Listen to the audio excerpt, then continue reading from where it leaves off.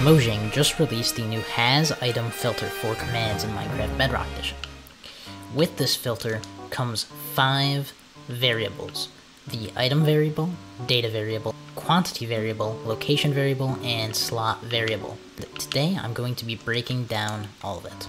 But first, according to my YouTube analytics, no one has ever subscribed to this channel, so if you enjoyed today's video, please hit that sub button. Now back to the video. Starting with the item variable, we are going to go over simple commands that will show you how these variables work. So the first command is effect at a hasitem equals totem strength 1 1 true. So basically what this item is doing when I turn this command block on is it will affect me with strength if I have a totem in my inventory at all.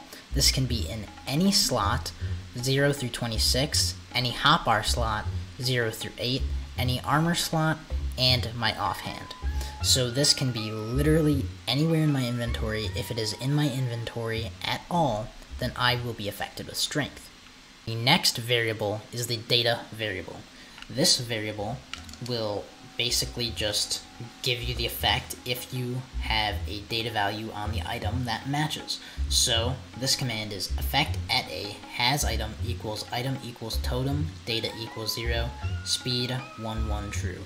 Basically what this command is doing is if I have a totem in my inventory like I went over before and it has the data of 0, then it will give me speed if those conditions are met. The next variable is the quantity variable. So in this command, effect at a hasitem, item equals totem, data equals 0, quantity equals 1, regeneration 1 1 true.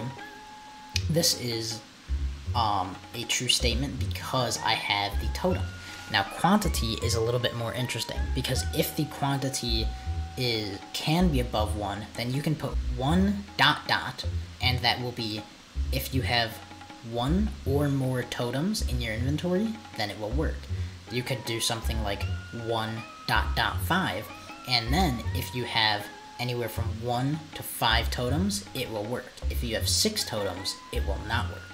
So you can choose an exact amount, or you can choose a starting amount and above, or you could do ... 5, and that would make it so that if you have less than 5 totems, it will work.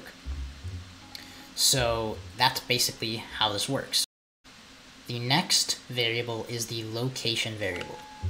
Basically, with this variable, you can decide the location of the item inside your inventory. So you have many different options, ranging from slot.hotbar to slot.inventory to slot.armor, with armor having head, feet, legs, and chest, and many more options. You could do slot.weapon.mainhand, slot.weapon.offhand, and all of these different slots will allow you to put the item inside that slot. Because the totem is in my hotbar, then when I flick this lever, this will give me resistance because I do have a totem in my hotbar.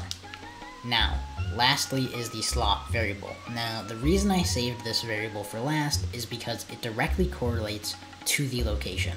So, effect at a hasitem equals totem, data equals 0, quantity equals 1, location equals slot.hotbar, slot equals 8, jump boost 1 1 true. So, if all of these conditions are met when I flick this lever, it will give me jump boost. So what is slot actually doing?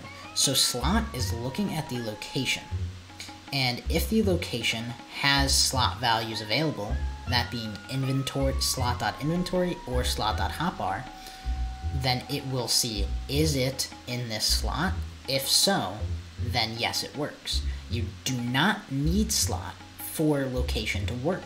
You can have location on its own, but if you would like to specify which slot in your inventory or which slot in your hotbar the totem has to be in, then this is what you would use. So slot equals 8 is the 9th hotbar slot because slots go from 0 to 8, just like inventory goes from 0 to 26, even though there's 27 inventory spaces. That's it for today's video, guys. Thank you for watching, and I will see you guys next time.